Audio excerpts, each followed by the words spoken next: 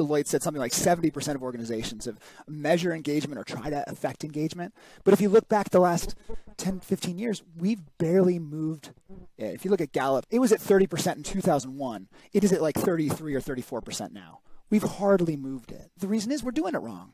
If we only talk about the benefits to the organization, right? The increased profitability, the increased productivity, what leaders want to see from their people when they're engaged is, hey, you're going to be more committed, you're going to be more loyal, they're going to be willing to put in discretionary effort.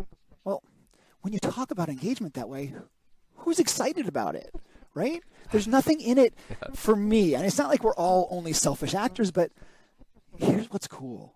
When people are engaged, they are feeling so many positive, activated positive emotions. They feel inspired. They feel enthusiastic. They feel like they belong, that they're part of a team that's doing something important, right? That's doing something meaningful. And so instead of focusing on the outcomes that you want, focus instead on, you're going to feel really good. If we do these strategies that are going to help us be more engaged, you're going to feel great as we're doing it. And so let's focus and talk about the positive emotional benefits of doing these activities.